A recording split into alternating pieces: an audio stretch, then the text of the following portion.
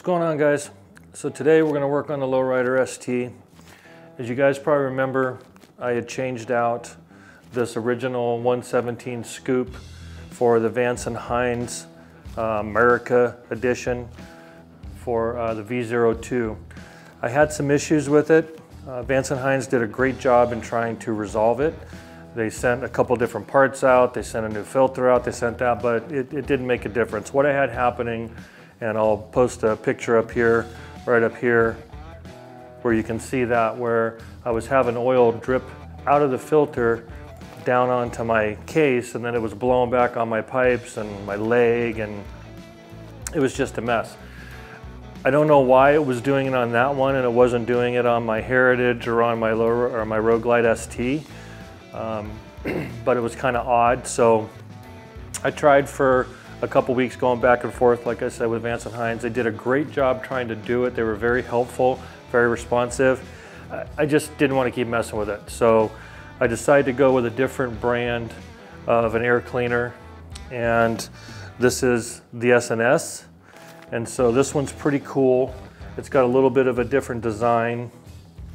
You can see it's got this here, and then it's got a little interfering part there.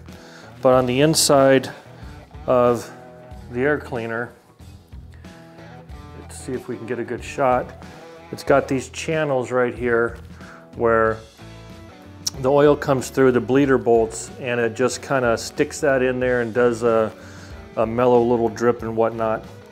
And so the way that the Vance Hines worked is the bleeder bolts had hoses that came out and went over on the tip and went directly into the air cleaner. And I think that maybe because the engine was breathing and sucking, that it was sucking that oil out and putting too much inside. But again, like I said, odd enough, it doesn't do it on the Heritage with the same air cleaner, and it doesn't do it on the Road Glide ST. So I don't know, but don't want to mess with it anymore. So we're going to switch this out and put the new one on and then take it on a long ride.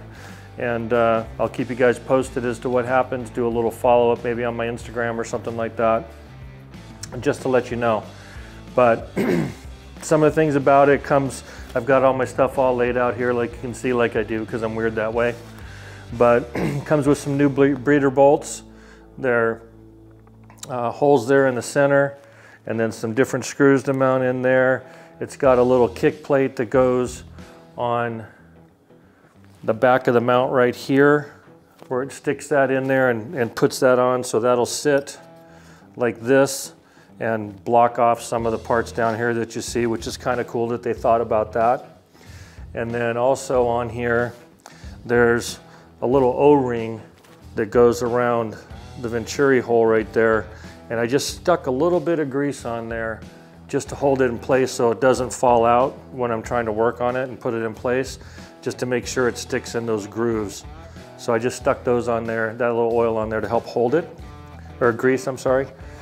And then this piece just goes over and sticks on, and that's about the end of it. So first thing I'm gonna do is I'm gonna pull off the original one here. I'm not gonna get into a lot of detail because you guys have seen me do it on 2 or 3 other bikes now.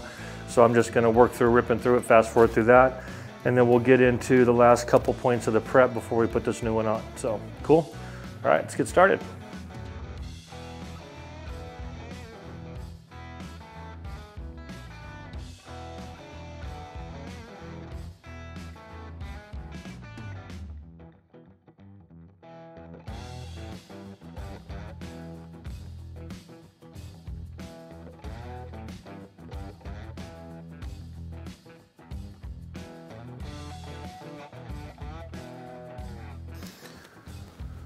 Okay, so now we're going to do a little pre-assembly on this. Right now I have the air filter just sitting on there, but it's holding, which is good. And then we're going to put this little piece on here. And the way this goes is it's got 2 holes, a little hole right there, and then it's got like a little nipple right there. And you put that on, and then it comes with a self-tapping screw. It's a Phillips head. And you just put that guy right in there, and then screw it down with a Phillips head screwdriver. I'm going to set it down so I get some leverage on it.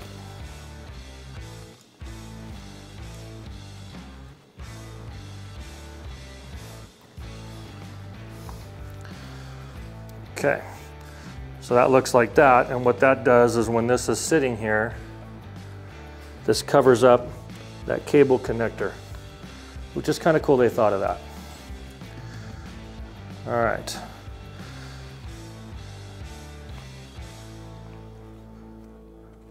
Now I'm going to take my cool filter off, and we're going to start these bolts. So this goes on like that.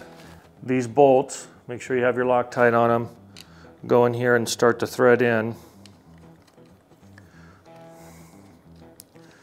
And then once you get them in, they're just like the other one, they don't come out.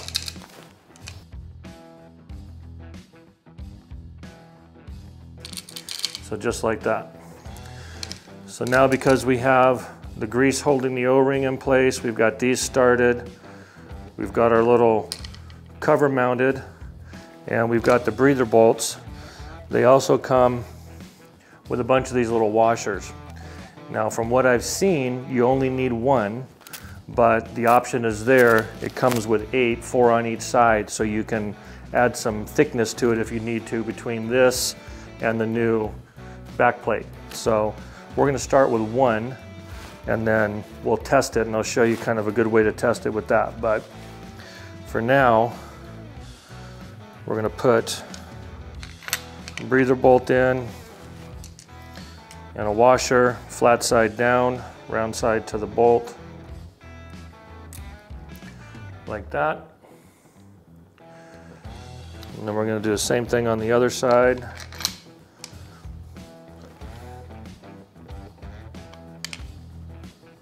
So we get them in there like that.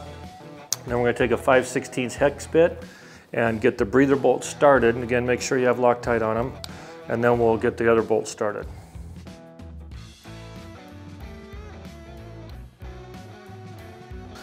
Okay, so that holds it in place. And then we'll start these ones here. And just like the other one, these are 5/32 hex. Going to run them down so I can get a flush mount and test the spacing on the washer for the breather bolts. Okay, those are just hand tight. And we'll take this and run this down. Just going to snug those. Now I'm going to take a washer and feel back here between this mount to see if I have any gap, and that'll tell me if I need to have another washer.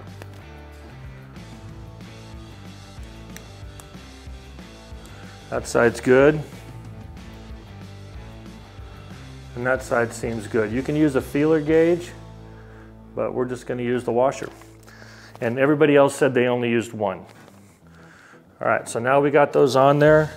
Now we'll go ahead and tighten down the breather bolts and then the center bolts as well.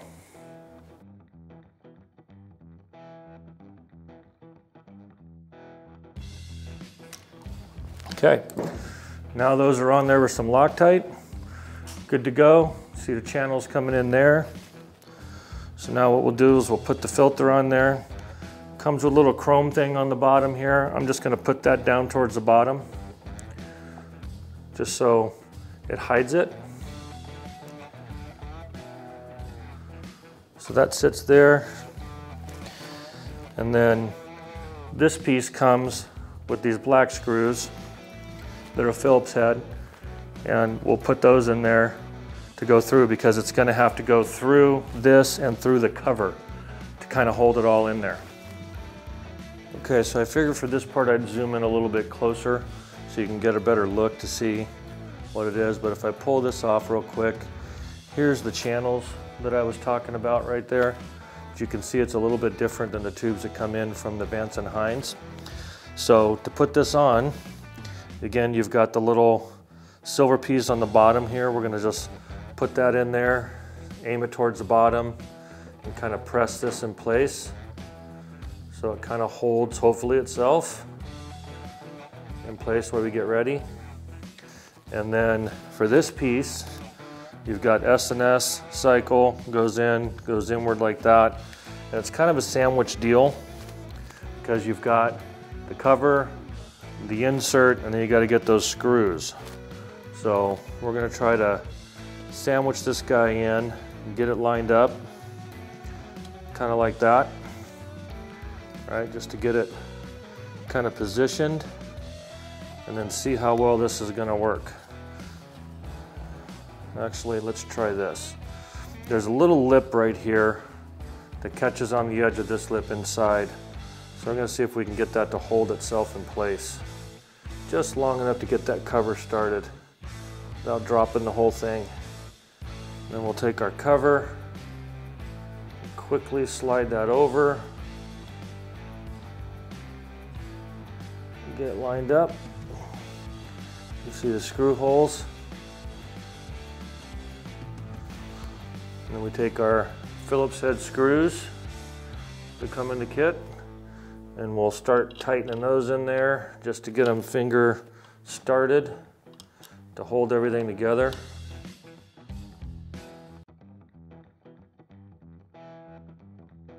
And then just check your seal all the way around to make sure you don't have anything pushing out past that lip so that it maybe breaks that seal on the inside, so oil can potentially come out, right? Because there's a little raised lip in there. So I'm just gonna run my finger all the way around.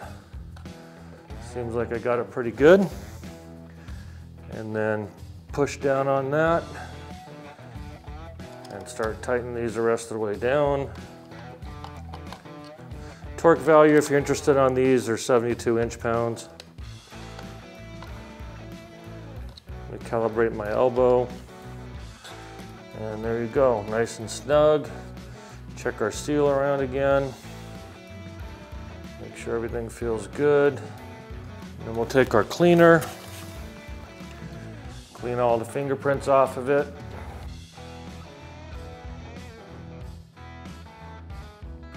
And there you go. There's your new S&S Cycles Air Stinger Ear Cleaner. So now what I think we'll do is we'll take this thing out for a ride. I got some errands to run, so might as well take this, get it out there. Take it out there, run around a little bit, put some spirited aggression on it, and see if we see any leakage coming out of the bottom, similar to what we saw in the other one. So, cool, back in a minute. It's a nice afternoon for a ride.